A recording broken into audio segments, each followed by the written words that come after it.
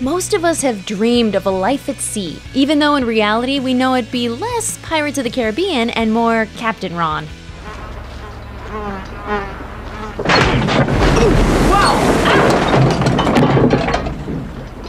But while the seafaring life is only a fantasy for some people, lots of people do it. Some are born into the life, while others pay ridiculous amounts of money just to leave the land behind. Here are some groups of people who live most of their lives at sea.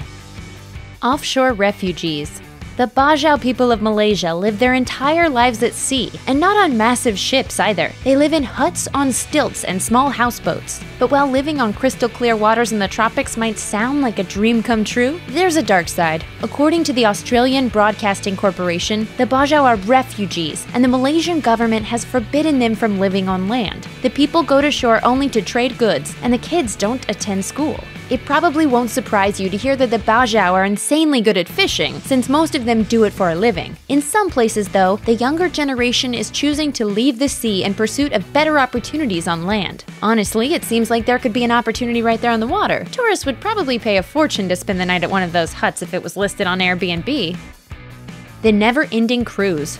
A lot of people sell their old homes after retirement so they can buy an RV and travel the world. But people who really know how to retire in style do it on a cruise ship, where someone else does all the driving. All you have to do is wake up in the morning, look out the window, and hope you don't fall off. Took a hard, violent fall, kind of pinballed down, hit a lot of railings, broke a lot of According to U.S. News and World Report, some retirees are choosing to leave land permanently and book back-to-back cruises that sometimes have them at sea for years at a time. Before you get too excited about the idea, though, keep in mind that it'll take a hefty chunk out of your savings. One retiree estimated her expenses at $165,000 for the entire year. That'll eat through your Social Security check pretty fast. Sea nomads. Lifelong seafarers are surprisingly common in the waters of Asia, although that way of life is starting to lose out to the comforts of the modern world, especially among the younger generations. The Makan people of Myanmar live their lives almost entirely in large canoes or in huts right along the water's edge. But even for these very traditional people, that way of living is becoming less and less practical. Makan families live in a mother boat and usually tow a couple of smaller boats behind them. Like the Bajau, the Makan are subsistence fishers, but modern Makan people have to share their traditional waters with commercial fishing operations and tourists. Many of them are abandoning their old ways of life simply because living on land is easier. A sad but familiar story. High seas shipping. Not everybody who lives at sea most of their life is a nomad or a cruise ship retiree. Some people hit the open waters just because it's their job, like cargo ship crews, who spend way more time on water than on land. Cargo ship crews might spend up to 9 months at sea, so forget playing golf on the weekends or watching your kids hit their milestones. If you're lucky enough to become an officer, you might only have to be at sea for 5 months at a time, though. And if you make captain, you get to shout orders at everyone. Sir, I know this may finish me as an acting ensign, but— Shut up, Wesley! It doesn't get any better than that. Fish life. If 9 months seems a little too long, you could go for the shorter 8-month season of the barramundi fisherman. It's not a particularly rewarding job, though. One enthusiastic captain describes his boat as a 50-foot prison cell. According to Australian Broadcasting Corporation, Australia's barramundi fishing season begins in February and ends in October, and it's back-breaking work. Crew members put the nets out and haul them back in again. Then they have to sort, fillet, and freeze everything they catch. There are plenty of dangers involved. Box jellyfish often wind up in the nets and can deliver a painful, sometimes deadly sting. And if you're super lucky, you could also get attacked by crocodiles, which will make a great story of romance and adventure. Well, maybe not romance exactly, but adventure if you survive. Offshore oil.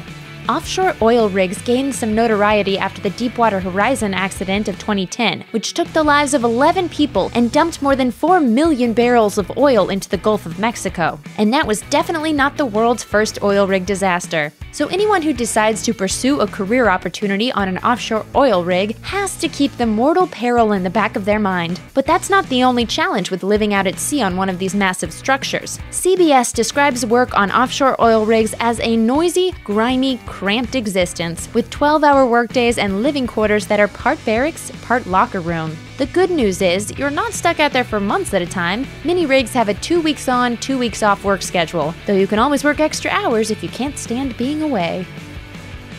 Deployment. Not everyone who joins a seafaring branch of the military ends up spending months at sea, but it's definitely not uncommon. The 13th Marine Expeditionary Unit, for example, is often deployed for 7 months at a time. Marines aboard the amphibious assault ship Boxer spend their time helping out refugees adrift in the water, training with U.S. partners, and visiting more than half a dozen different countries. Navy deployments can be similar in length. According to The Balance, if you're assigned to a ship, you'll spend 3 years bouncing between ship and shore, and will spend between 6 and 9 months at a time out on the water. Life aboard a Navy vessel is also kind of cramped, but the perks are at least superior to getting stung by a jellyfish, attacked by crocodiles, and exploding. Sailors have access to a recreation room where they can play games or watch television, though the official materials don't mention whether HBO and Showtime are included. Under the sea. Nuclear submarines are a type of military vessel, but the living conditions are markedly different from the conditions on an aircraft carrier or battleship. For a start, according to The Guardian, you should try not to use the bathroom when a submarine is diving because the submarine's shape warps slightly as it descends, and you might not be able to open the door again. So apart from that fun little detail, what else is there to love about life on a nuclear submarine? Well, there are the months at sea. A surveillance mission might last 6 months at a time. For the entire trip, you'll be elbow to elbow with fellow submariners. You'll get to climb a lot of ladders, and you'll also get to accidentally bang your head on stuff all the time. Also, there's the part where you're basically living on top of a nuclear reactor. More adventure on the high seas, right? Sailing the seas of money. Not everybody who retires at sea takes the cruise ship route. After all, where's the fun in having all your meals cooked for you, your room cleaned every day, and free entertainment whenever you feel like it? That's why some people have made the decision to cut their ties with the land and head to sea on their own personal ship. But just because they don't get a water slide doesn't mean these fledgling sailors get off cheap. A 50-foot yacht with all the comforts of home runs about $1 million. Can't afford that? Don't worry, you can rough it in a smaller yacht for just $250,000, or the equivalent of about 18 months of full-time living on a cruise ship. The amount of time you spend at sea is, of course, totally up to you, but in the absence of an actual home, you'll be sleeping on board even if you're sitting in a marina somewhere. According to Coastal Living, loads of seriously wealthy people are deciding to retire this way. Saving the world. Many people choose a life at sea not because of the glamour or adventure, but because they genuinely love the ocean. Research vessels are one way some people turn their love of the sea into an occupation. As a bonus, you also get to do some good for the world. According to the University of New Hampshire, the crew of a research vessel might spend 8 months of the year at sea. Crew members won't get to do a whole lot of actual research, but they do get to visit some pretty cool locations. The crew of the Atlantis research vessel, for example, has visited underwater volcanoes and hydrothermal vents, which sounds way more meaningful than filleting fish, or getting eaten by fish. Thanks for watching. Click the grunge icon to subscribe to our YouTube channel. Plus, check out all this cool stuff we know you'll love too.